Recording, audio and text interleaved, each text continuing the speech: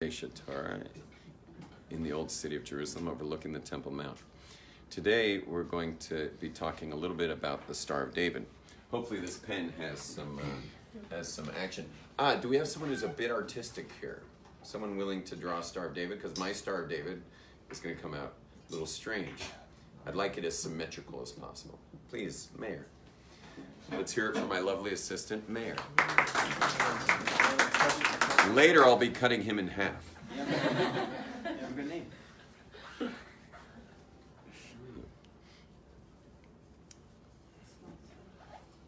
sorry, You did really good. And if you don't mind, please also, is there another color in the room? Yep, right here. Excellent. If you don't mind, bringing in all those triangles For sure. inward, so they should all meet perfectly in the middle. I think we could just draw lines. You know what? No. Really? Yeah. Oh, you're good, bro. I had no idea. Wow. Excellent. Excellent.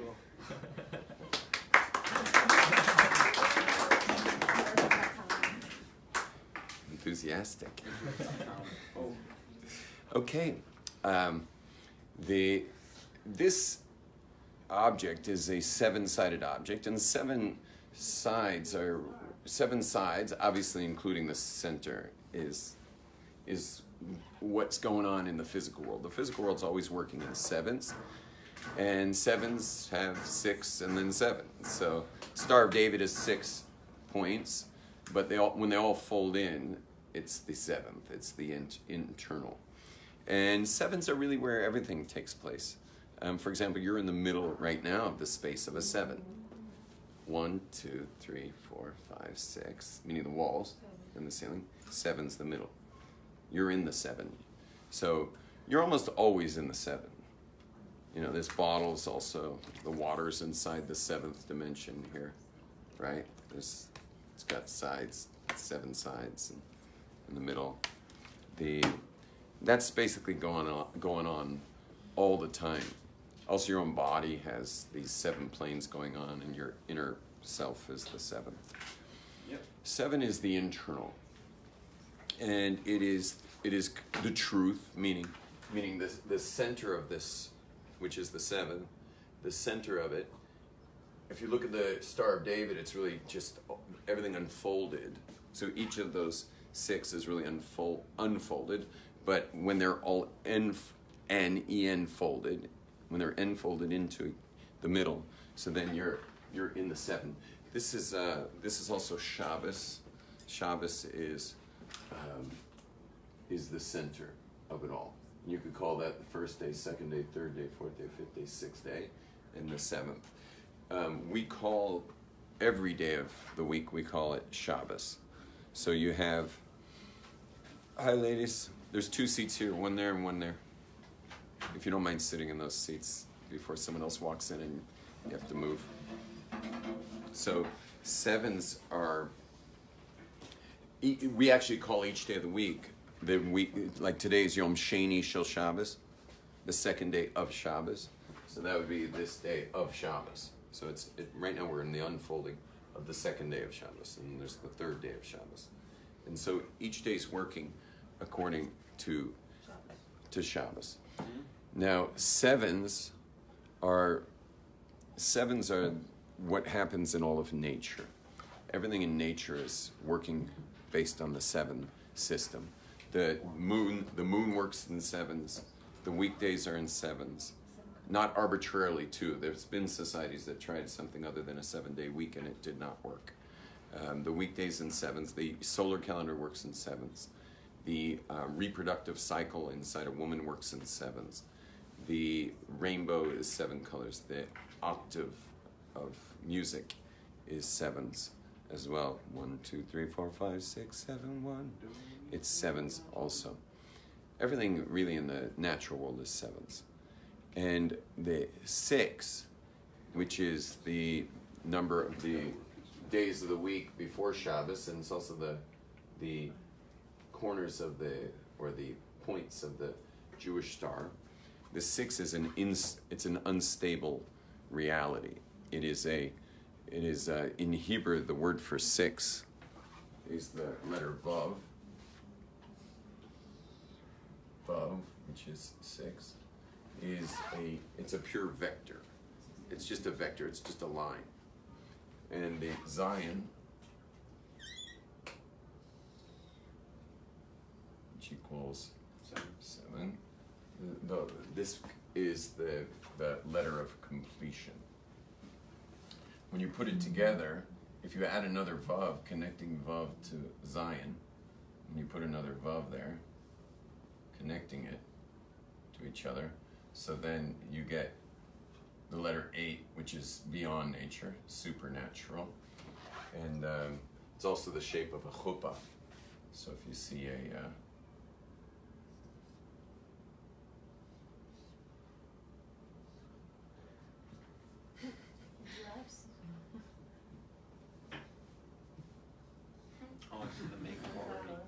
so that was my best rendition. That's why I asked Mayor. That's why I asked Mayor to draw the star. That's a very good face session. Anyway, but that's the couple under the chuppah, which is right. the male is 6. He's the vector, and the female is the Zion, which is the natural, the grounded, the completed, and women represent that level of completion, while as men are the vector, and they're incomplete. The males wrap 7 times the tefillin around their arms, representing the feminine and the completion. Men have all these different things that are to complete them, and one of them is circumcision on the vav. That part of a man's body is called the vav of the man, and that's the actual connection. It's called the vav hachibur, the vav of connection, and that connector it requires completion through circumcision, which is the covenant with God. And the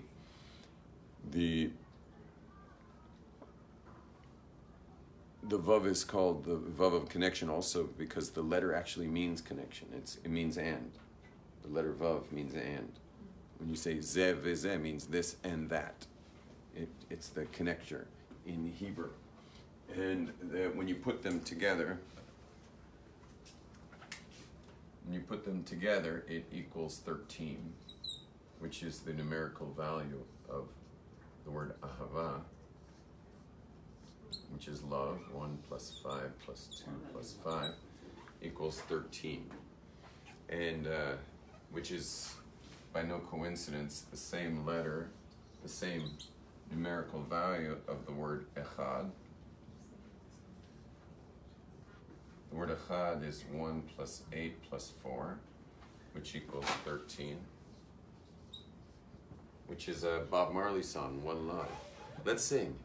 One love, one heart, let's get together and feel alright. Okay, that's enough of that. Okay. So Bob Marley is singing this song, One Love, which has the same numerical value, 1 and love. So you can think about that when you say Shema, and anytime you're talking about, like for example, Shemona Esrei, you say Lama'an Shemo Ba'ahava.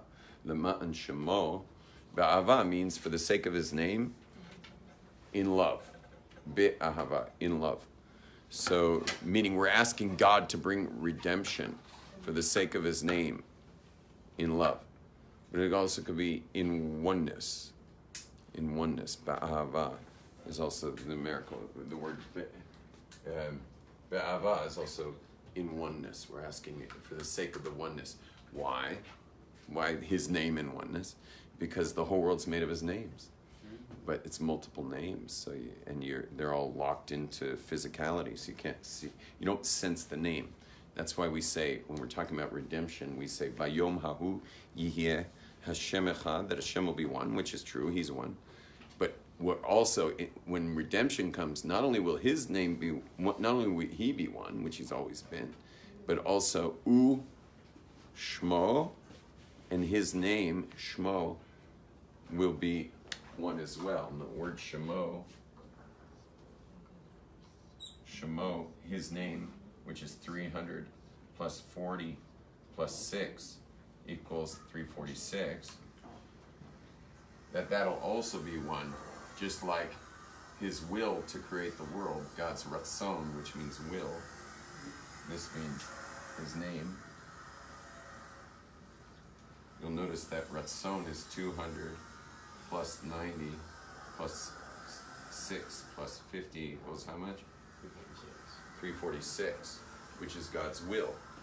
But God's will in creation, well, it gets broken up, meaning his name gets broken up in the creation.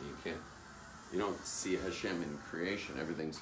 Everything is scattered out into the different points of creation. Everything gets separated out in the physical world, which is exactly what takes place with us when we're in the vectors of creation, the six, the vectors of creation. So meaning when we're spending our weekdays doing commerce and pressing buttons and doing emails and WhatsApps and whatever, so it's quite scattering. It's quite a scattering. Now, ideally, you'd be always acting externally based on your inner being. That's connection. But people tend to get scattered out during the 6 days. And what happens is we wind up, scattered out just like God's name is scattered out. You'll also notice that just like God's name gets scattered out, will gets scattered out. God's will is not so scattered out, but our will is very scattered out. Like if you just think about your own priorities and things you want in the world, they're pretty confusing and scattered. And also, have you ever figured out like your top 4 priorities and then looked at the hours of your day to see if they're matching up? That you've got the hours of your day spent developing the priorities? And have you ever even taken the time to figure out if your priorities are your priorities or someone else's? Like, how do you know your priorities are your priorities? Maybe they're your parents' priorities. Maybe they're, your educational system's priorities, or maybe they're a priority of society or community or government. By the way, there's nothing wrong with those. They may be great, but you do have to take the time to see how much you yourself identify and resonate with these things. Because if you're not resonating with, if your priorities are scattered, so then your desires are scattered. And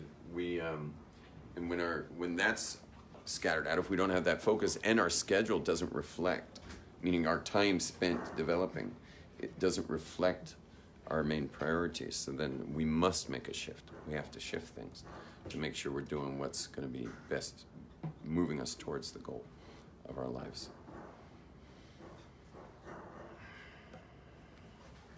Now, any questions at this point? No questions at this point? Now, there's a lot I'd like to say about the shape of this, but maybe you guys know more than I do. There's something about that shape that is the ultimate balance of shapes. It's the ultimate, I wish I knew more to say about this. You'd have to know physics and stuff like that to know why this shape is there, but it shows up in the mystical state. Meaning if you were able to go into a deep meditative mystical state to the point of visions, things would start showing up in the shape of the Magen David, which is really bizarre. But you'll notice that this shape is a common shape to indigenous tribal traditions. They didn't use it like we use it. I mean, we use it as an icon. It's iconic to us of the nation of Israel. They'll use it more as a mystical symbol in their traditions. It's not necessarily their emblem, but to see it in rituals, like satanic rituals. Oh yeah, for sure, for sure. Well, they're also playing around with parallel worlds. Yeah, Any indigenous culture that has a mystical, that they're going into a mystical state, which includes the dark stuff, you'll find this shape is going to be there. Meaning if you suddenly were put in a trance into a visionary state, you would immediately, everything would move in that shape. So you may be seeing something, you could be walking in the forest, you see the forest, but the superimposed upon your vision of the forest would be this shape. So everything would be coming out in that, maybe even thousands of them. Meaning you'd be looking at the forest with thousands of Magen David stars upon it if you were in that mystical state. So that's what I'm saying. I wish I could say more about it. I don't know what else to say except that shows up when you move into a mystical state. You know, I just think that's really interesting because I grew up with it being nothing more than an icon. You know, nothing more than just, okay, he must be Jewish if he's wearing that on his hairy chest. You know, like, I guess he's Jewish, you know, and proud of it. So when you wear a big gold Jewish star, you automatically earn the right to, like, if you're a hairy man, you get to like unbutton a few more buttons on your shirt, you know, and with that big Jewish star of yours. So, but I always thought of it as nothing more than a symbol. And it turns out that mystical traditions have it going on underneath everything when they're in their visionary states, I just find that interesting. Another interesting thing is that kaleidoscopes are built off of it as well. If you look into a kaleidoscope, it's always going to come out Jewish stars.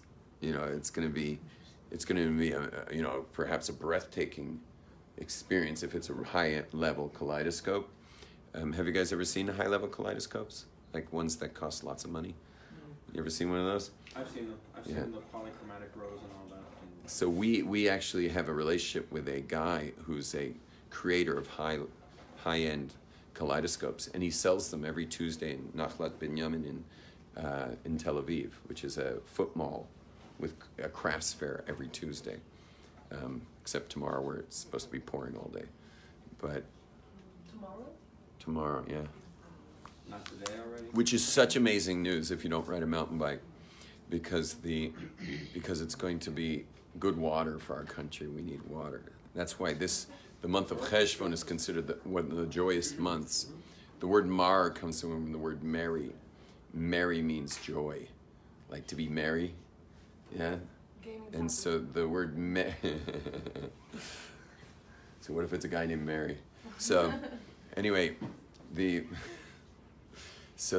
word merry means joy, and some people say that this month is called Mar Cheshvan because it's bitter because it doesn't have holidays in it. But there's actually plenty of sources in Torah that say it's actually called Joyous Cheshvan, the exact opposite. It's called Joyous Cheshvan. Why? Because it hasn't rained. If you live in Israel, which is where the Jewish calendar was created, for what it was created for, if you live in Israel, this is the joy. We all lived as farmers. Everyone was farmers, and we've just had 6 months plus of not a drop of rain. And so the joy hits right after Sukkot when we hit Cheshvan, and all of a sudden, like, you know, every drop of rain is money in the bank for supporting your family and carrying on the purpose of why you're here, which is to have a meaningful life, and nothing's more meaningful than creating a home, and that is the ultimate expression of meaning, of having your own home, at least internally. The external meaning, obviously, is making an impact on the world, but your having a home is your most meaningful thing that you can do. This is why men who are young teens or early 20s who are afraid of responsibility are so stupid. Like, that's where the joy is. They're such idiots. Like, don't jump off a bridge about dealing with life. It's dealing with life that makes life meaningful. That's what's going to bring you the most meaning and the most happiness. So, like, love responsibility. Just love it. It takes time to love it. If you're born narcissistic or maybe to a wealthy family, it makes it harder to love the hassles of responsibility and in developing financial independence. But in fact, that will be for most people the thing that makes life the most meaningful. And this is a big message for men, because women have meaning built in.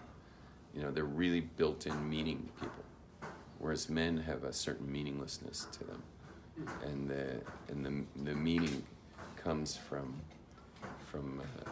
going out there. And this is why women shouldn't be upset about their man going out there to make a living. And how, you know, women do suspect that there's something meaningful in his life besides me. And that can create certain levels of jealousy and tugging him homeward, which may be a good thing, actually. Get that guy home and less trips to Vegas.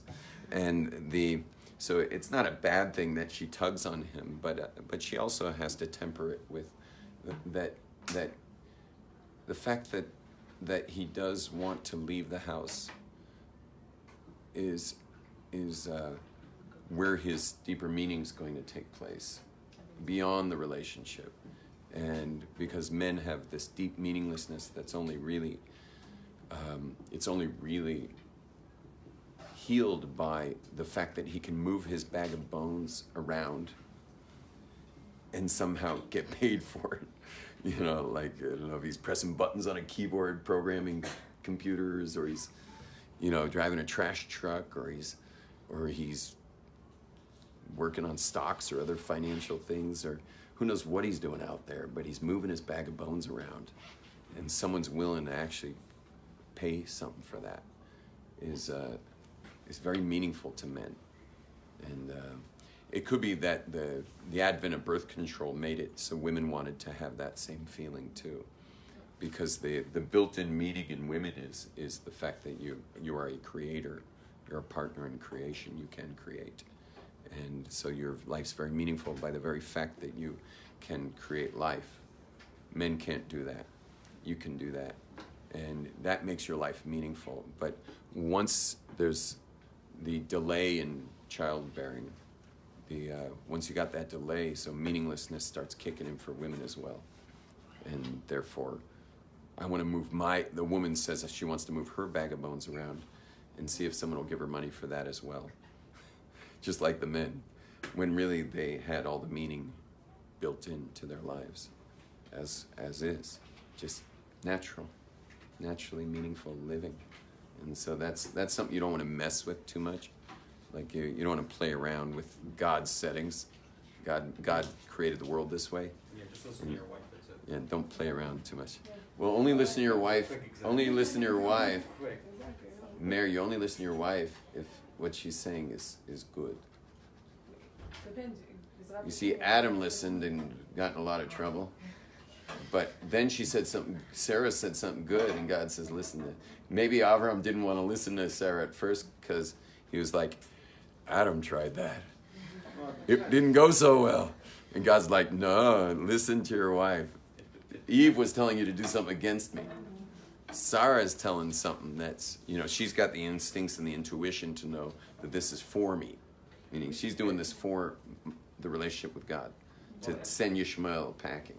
Well, it also depends on if both partners are growing more like this as opposed to this, because if they grow like this, then the clashing is not good. If they grow towards Hashem, towards God, Yeah, that's ideal. nice. Hopefully that ideal will turn into real. Right, you guys know, everyone knows that famous one about the spellings of man and woman in Hebrew. You know that one? Isha, Isha? Yeah, you know that famous one. You guys all know that one? I should show you that one. You know that one? Yeah, Isha. You know that one? Yeah. I'll show it quickly just because, I mean, we've gotten this far, we might as well finish. So, we've got Ish. Maybe I'll use this kind of writing. You have the word Ish. And then that's for the man. And then you got the word Isha, which is for the woman. Isha. And what they share is the aleph and the shin, and what they don't share is he has the yud and she has the hey. But the yud and the hey together comes out the name of God. Yud and hey is the name of God. And so like the word hallelujah, which is the name of God. So they have the name of God between them, like Mayor was saying, to grow together towards God in life. But couples that don't have God in the mix, all that's left is Aleph Shin. Aleph Shin means fire, Aish, like Aish HaTorah, the fire of Torah, fire of the Bible, yeah? So Aleph and Shin is the word fire. And so you have fire, and the word fire in Hebrew means to shoot. Like it does in the army. You know, they yell fire. When they yell fire in the army, they're not saying that something caught fire. They're saying shoot the gun. So there's fire and fire going on in marriage when God's not involved. Now, just to tell you on a very practical level, we have a commandment in the Torah. One of the 613 commandments is to cleave to God. That's to be at one with God. It's the word devekut or devekus. The word devekus is the word for sticking also. Like modern Hebrew, the word devek is glue. Tape is also called devek. And so it means to stick yourself to God is devekus. To fuse two things together is devekus. You with God is called devekus. But the Rambam explains that a physical person, a physical body cleaving to God, becoming dovek to God, is sometimes a tall order, especially if that person's not involved in meditation. So what's the next best thing? Is to cleave, this is what the Rambam says, cleave to those who are cleaving to God. Cleave yourself, and this is one of the foundations of having a Rebbe, is cleave to someone who's made their way they have achieved cleaving to God. Cleave to someone who cleaves to God. Again, that's a very Hasidic perspective the Rambam sharing, a couple hundred years before Hasidut. But you cleave to the person who's cleaving.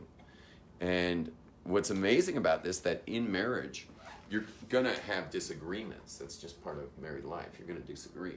When you disagree, you can literally feel the Shekhinah disappear. It's a weird thing, but you feel the presence of God go away from the home. And it's really weird because you're not discussing God and you're not discussing anything spiritual. You're just arguing about some point, maybe something to do with the children or something. It could be very important, but you don't agree.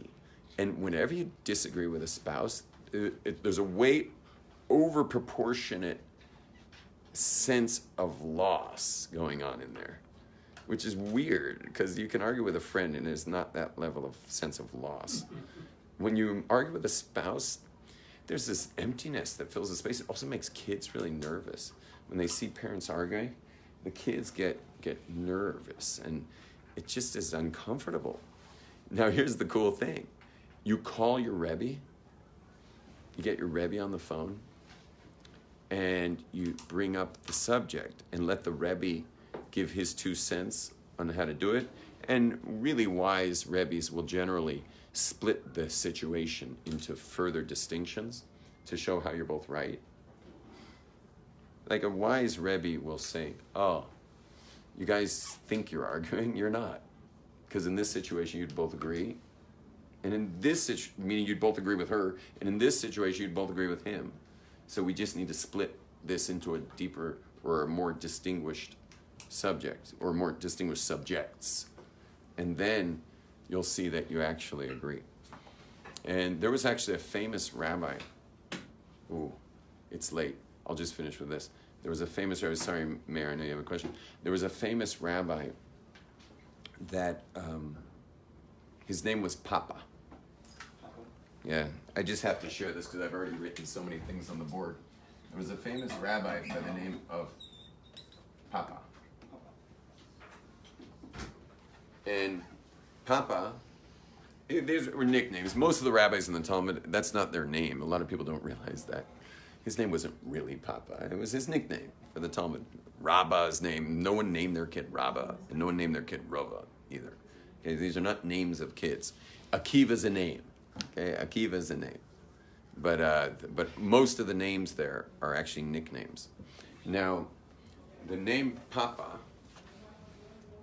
he was a famous rabbi, had a lot of kids, and he was big, I mean wide, not tall. He was kind of a chubby guy, and Rav Papa was not only chubby, he was a jolly guy. And not only was he a robust and jolly guy, he was a beer salesman. He actually made date beer and sold date beer. That's how he made a living, was selling beer. And very interesting, when you're learning a piece of Talmud and there's an argument on that particular page, what you'll notice on that page of Talmud where they're arguing, oftentimes Rav Papa shows up. And it says Amar Rav Papa or Rav Papa Amar. And what does he do? He brings what's called a yukimta. And a yukimta is where you state that what he's saying, and what he's saying is not an argument. You didn't distinguish the cases.